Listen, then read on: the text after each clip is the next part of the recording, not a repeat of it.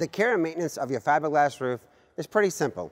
You have a rear cap and you have a front cap. You'll have a sealant that goes across where the caps meet the roof. Check that sealant. If you see that it's dry, cracking, splitting, you'll go ahead and take out the old caulking or sealant and then reapply it with the manufacturer's suggested sealant. You'll also have brackets that'll come through the roof, so anything that's attached or goes through the roof, you want to inspect the seals there. You have your vents for your plumbing.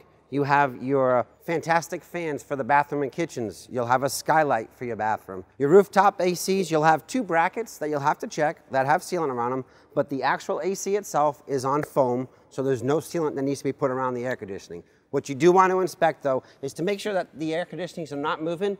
They will loosen up from vibration on driving, so if they are loose, you can take the cover off and secure the bolts down, and if you're not sure how to do it, just take it to your dealer and they'll handle it. You'll also have a solar panel, again, 4 bolts that hold it. Just check the sealant there. You have your King Air antenna, which has sealant on it. Also, your satellite dish. You have the 4 mounting brackets there. So again, if it's dry, cracking, split, just clean it off and reapply.